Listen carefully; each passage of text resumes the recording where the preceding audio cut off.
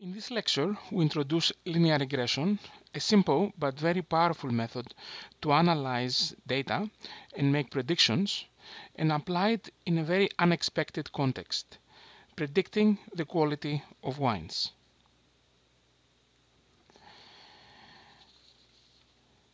Bordeaux is a region in France popular for producing wine.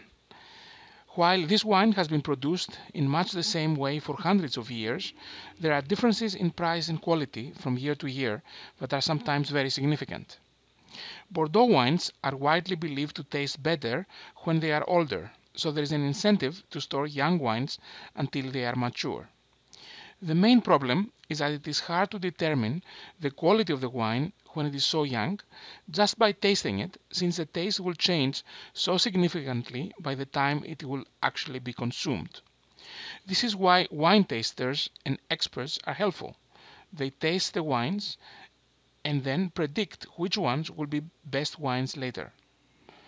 The question we'll address in this lecture: can analytics model this process better and make stronger predictions? On March 4, 1990, the New York Times announced that Princeton economics professor Orly Assenfelter can predict the quality of Bordeaux wine without tasting a single drop.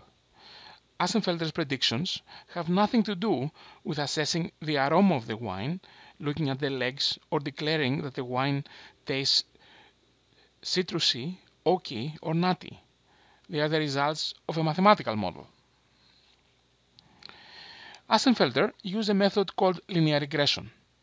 The method predicts an outcome variable or dependent variable, and in doing so it uses a set of what is called independent variables. The dependent variable for the dependent variable, Assenfelter chose a typical price in 1990-1991 Bordeaux wine in an auction. This approximates quality. As independent variables, he used age of the wine, so the older wines are more expensive, and weather-related information, specifically the average growing season temperature, the harvest rain, and winter rain. In these figures, we depict the data during the period from 1952 to 1978. There are four independent variables: the age of the wine, the average growing season temperature, the harvest rain, and winter rain. On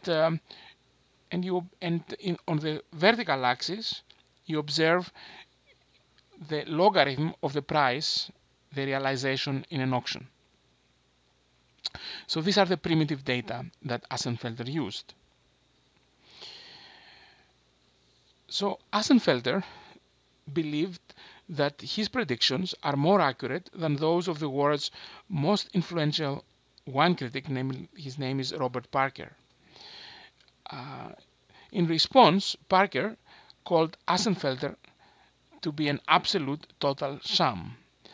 And he adds that rather like a movie critic who never goes to see the movie but tells you how good it is based on the actors and the director.